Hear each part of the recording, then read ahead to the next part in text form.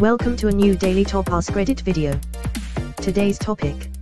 What movie blew your mind when you first saw it? The Matrix. Best intro ever. The first 5 to 10 minutes is basically perfect movie making. It is action-packed and instantly grabs your attention. But it also does a great job of introducing characters and world building. Things like, Trinity easily takes out a room full of armed cops, which shows her to be a total badass. And yet when the agents arrive, she is terrified and runs for her life.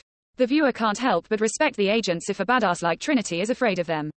We don't see Morpheus, but we hear him guiding Trinity, and the viewer can tell he is a compassionate leader, mentor. It is revealed they are desperately looking for someone, Neo, and Trinity thinks it is worth risking her life to find him. As the chase is happening, we see shots of the gloomy world the movie takes place in. And we see more of Trinity's and the agents' incredible superpowers. The chase ends with Trinity barely escaping to the real world through a telephone, revealing a fundamental aspect of how people interact with the Matrix. It is non-stop action that pulls you in and has you on the edge of your seat. But it also does an amazing job of setting up the world and the main characters. And it takes less than 10 minutes. Also, a great example of show don't tell. Great write-up. I just want to make a small clarification. The chase ends with Trinity barely escaping to the real world through a telephone, revealing a fundamental aspect of how people interact with the Matrix. It shows Trinity desperately trying to pick up a pay phone, then get hit by a fucking truck. But when the agent investigates, the rubble of the phone booth is devoid of a body. And that's all we know.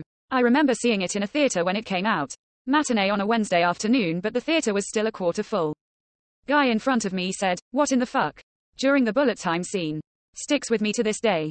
I don't know how to describe it, but maybe kind of jealous. Closing parenthesis. That he got to see it in its original form.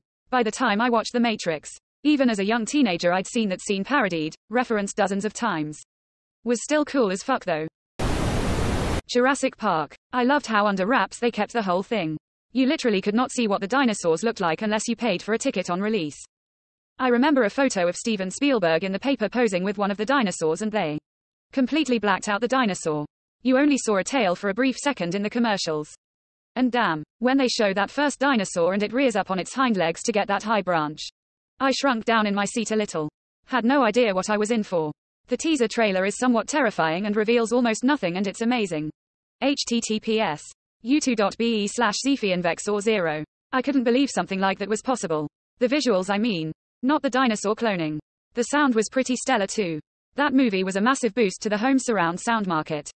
You'd walk into any Circuit City, etc., and for years that movie was pretty much on repeat in their home theater demo rooms. And the Jeff Goldblum, Life Finds a Way. It blows my mind that a movie like Jurassic Park can still look amazing.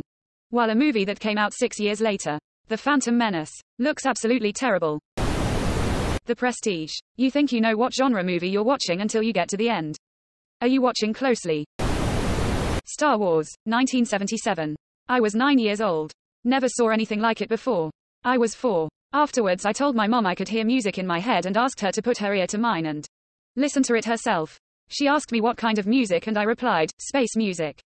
Quote, my dad bought the soundtrack and had to teach me how to use the record player because I wanted to listen to it every chance I got. They started buying records with collections of classical music. The Reese's grocery store sold a different record of the Boston Philharmonic every month with different categories of music, overtures, symphonies, rhapsodies, etc. And I loved them all. Basically Star Wars is why I'm a musician today. People say Return of the Jedi is often their least favorite of the original 3. But I was a kid in the theater, and let me tell you, the entire place lost their fucking minds when greater than Darth Vader threw the Emperor down that hole. Less than edit. I know it's a 40 years old movie. I put the spoiler alert there just in case there's some kid reading this that doesn't know the ending and was planning on watching. Want him to have the same awesome experience that I did. That was such a fantastic scene. Everyone thought Anakin was gone, replaced and dominated by evil Vader. Luke's mentors Obi-Wan and Yoda thought it. I thought it. All my friends thought it. The only solution was to kill Vader. But not Luke. He saw a sliver of good in him. He knew Anakin was still there. Luke accepted Anakin. And seeing his son in pain, tortured by the Emperor, about to be killed by the Emperor. That was it. Anakin could take no more of that bullshit from the man that dominated and ruined his life. Anakin defended his son, throwing the Emperor down a hole to his death. Anakin loved his son and was proud of him and what he had accomplished. And just before his death, Anakin wished Luke's sister well. I thought about putting spoiler tags on this. But the scene is 40 years old. Do I need spoiler tags? Saving Private Ryan. My heart rate was sky high for the whole of the beach landing scene, and I felt like I was there.